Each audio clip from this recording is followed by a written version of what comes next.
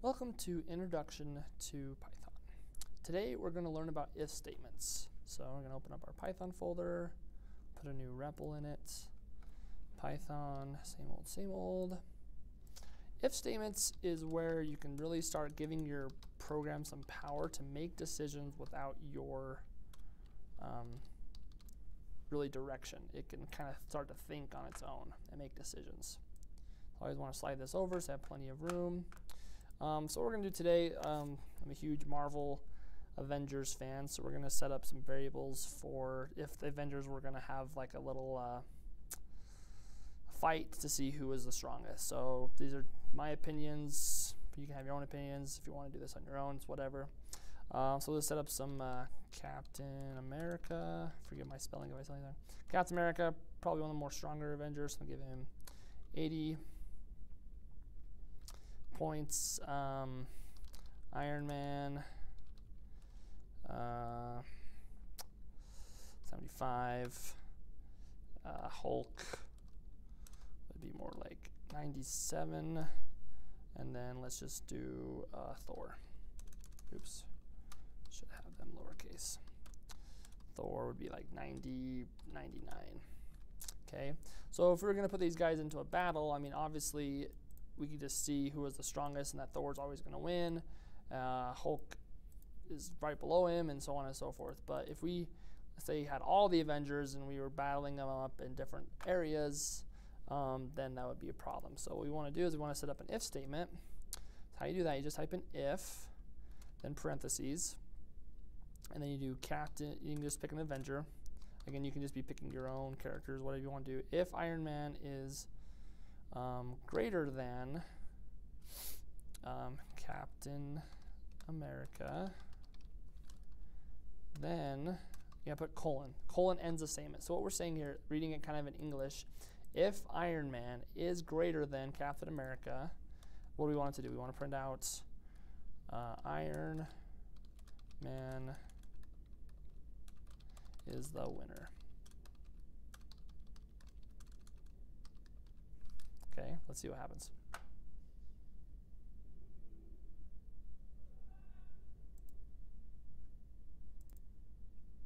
So as you can see, when we run it, nothing's happening. And why is nothing happening? Because Iron Man is not greater than Captain America. So we need to kind of switch these two around to actually have it do something.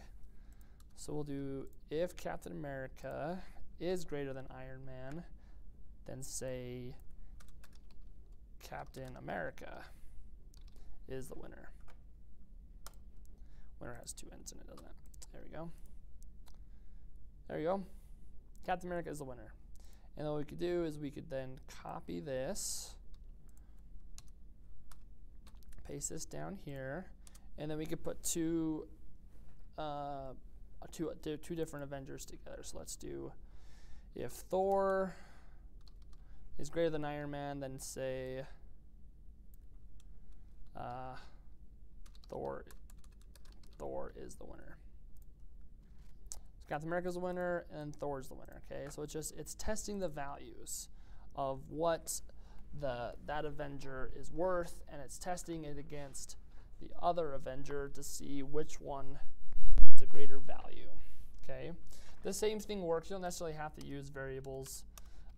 You can just use numbers. If 100 is greater than 90, or 8, greater than 90, colon ends the if statement, and then print out whatever it is you want it to do. Okay, so run it. Captain America's a winner. Thor's a winner. Yay. 100 is always going to be greater than 90. Okay, basically whatever follows this colon, it's going to do as long as this is when this is true. Okay, so we can do multiple print statements. CHS is the best. You can set up new variables inside here. Number 1 is equal to 333. And print off that variable. And then let's run this again. So it did all four of those things because this is true. Okay. one of the tricks with if statements is if I go down here and do print number 1, what do you think is going to happen? It's going to print it again. So that number is still, even though it's now outside that if statement, see how this is kind of indented in? Everything in here is outside. Everything below here is, now that we're indented out, it's no longer part of the if statement. Okay, so if I change this to 89, if 89 is greater than 90, do these things. Let's see what happens. Okay, number 1 is not defined. Now that's an interesting problem. Okay, it's trying to run this line of code because it's right here. It says line 19 starters, and it can't. It says when it says name number 1 is not defined, that means that number 1 isn't a variable that's been set up yet. So, but it's set up right here. The problem is that this line of code never ran because this test isn't true. So this has to be true in order for this to work. So this isn't running because number 1 never existed. This line of code is basically non-existent because it's not true.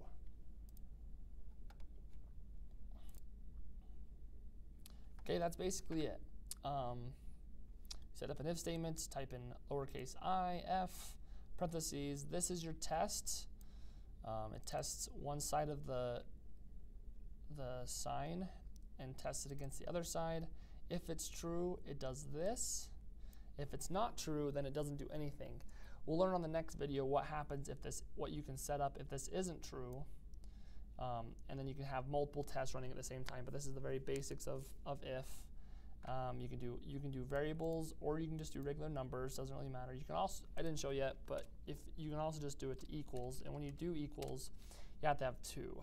So it's testing to see if Captain America is equal to Iron Man. So if you run that one, oh, that's still